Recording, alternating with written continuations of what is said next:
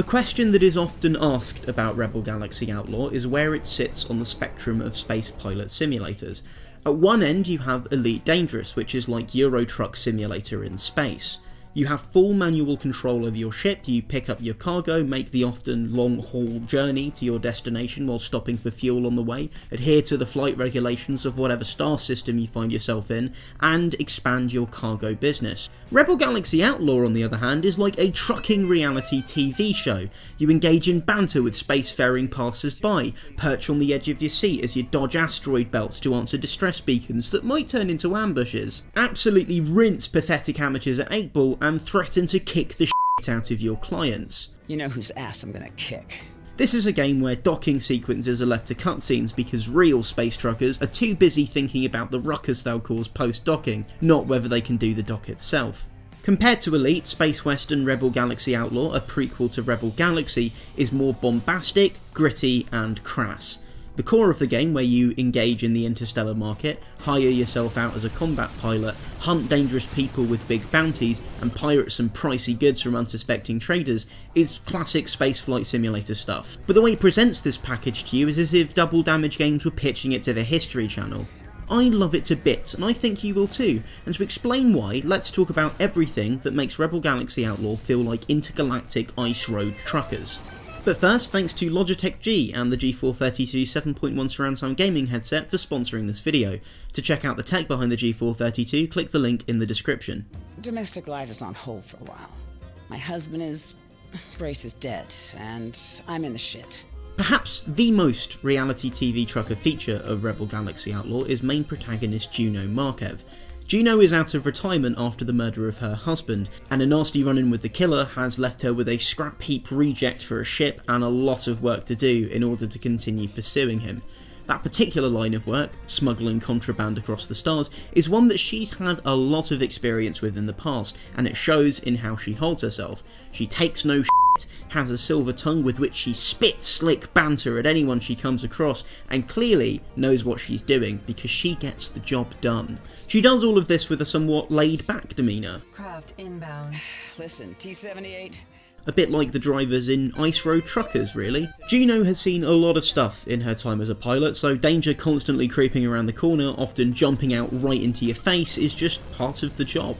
Similarly, when you spend every day of your career trundling a colossal 100-ton lorry across melting ice that could break beneath you at any second, or across roads that you'd consider narrow if you were in a Mini Cooper, you'd probably be really chill about the whole thing too. See Lisa as she very calmly informs the camera crew in Season 9 Episode 4 of Ice Road Truckers that the ice of a well-worn road is slushy and might collapse, and steers her truck with one hand while dangling halfway out the door in case she needs to jump out, like it's nothing at all. She says she's nervous, but if anything she just acts as if she feels mildly annoyed about the whole thing. One of the best bits about Ice Road Truckers is radio talk between truck drivers. Juno delivers on that front too, and whenever there are other spacecraft nearby, you can reach out to them via your comms system. Passing by a merchant, ask them how business is going. Getting extorted by a group of marauders, talk them down to defuse the situation. Absolutely wrecking a sorry excuse for a pirate in a dogfight, taunt them with insults as you blast them away. Like shooting fish in a barrel. Much like Ice Road Truckers, these communications are short, sweet, and to the point. After all, in the words of Ron Porkchop Magnum, it's used for professional courtesy.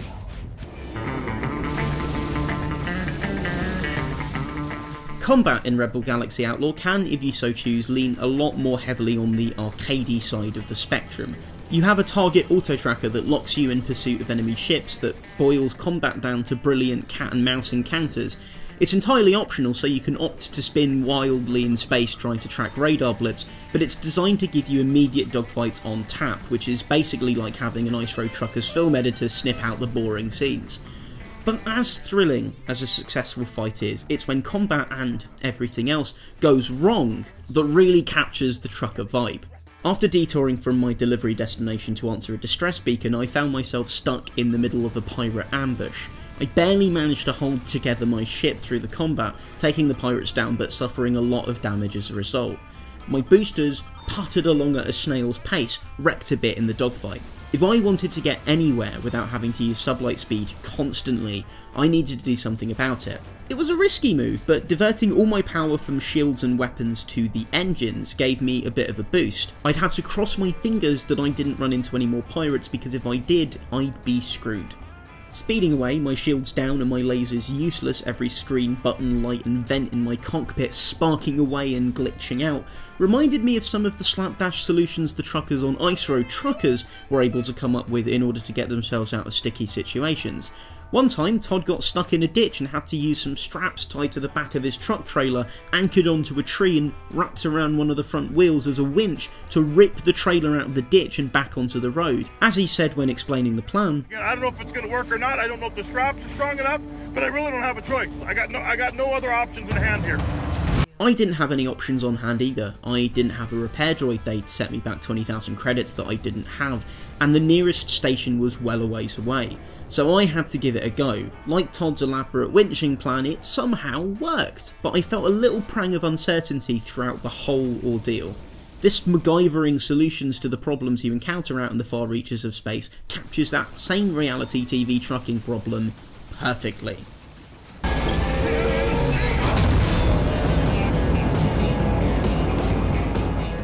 Elite Dangerous lets you listen to audiobooks of some of the game's lore as you boldly go where many have gone before. Euro Truck Simulator gives you the option of adding custom tracks to a file directory to listen to on your in-game radio. Rebel Galaxy Outlaw? As you hop between rickety mining stations with tons of illegal cargo in your truck, your ears will be graced by the crunchy riffs, wah-wah slides and vocal fry of some of the best, fully licensed country rock around, perfectly complementing your space-age redneck hijinks.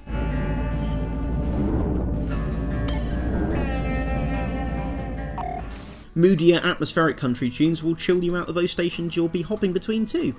I don't go out of my way to listen to country music. When it's on though, I don't mind at all, even less so when it serves as an appropriate soundtrack.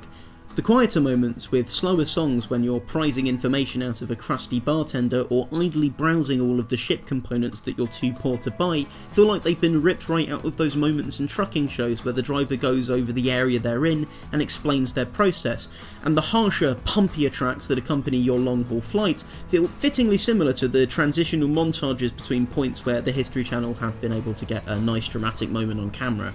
That intensity ramps up even more when you enter combat.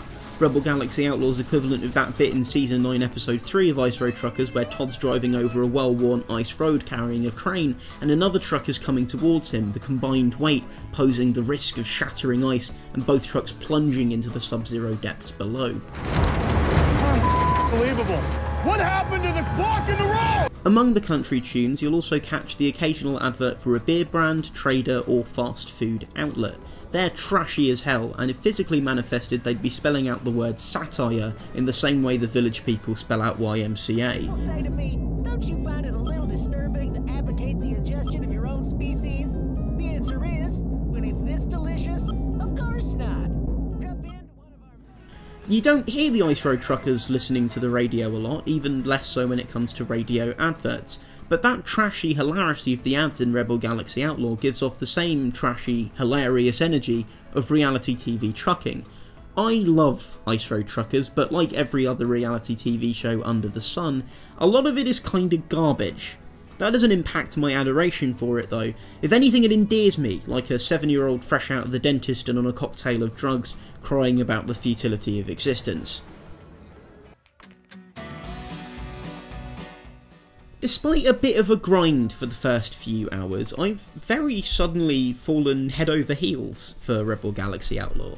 It's clunky at times and it suffers from a few pacing issues, but its grimy, balls-to-the-wall desperado take on the space simulation genre really has its hooks in me. It's gotten me really obsessed with Ice Road Truckers again, a crime for which even the most lenient of intergalactic courts would never forgive, but I can forgive them for it, because it's done so by infusing an atmosphere into its world that's never really been present in games like it or otherwise, and for that I'll give this rootin' tootin' space opera a standing ovation. Thanks again to Logitech G for sponsoring this video, featuring 50mm audio drivers, a 6mm mic and DTS Headphone X 2.0 surround sound technology under the hood. The G432 headset immerses you in the action and ensures you'll always be heard for a complete gaming experience. Find out how to order yours by following the link in the description. Have you given Rebel Galaxy Outlaw a go yet? If so, let us know what you think in the comments. Did you like my weird little video essay on how it's like ice road truckers in space? If you haven't already, you could give it a like and subscribe to Rock Paper Shotgun if you fancy seeing more stuff like this. Thanks for watching and hopefully see you again soon.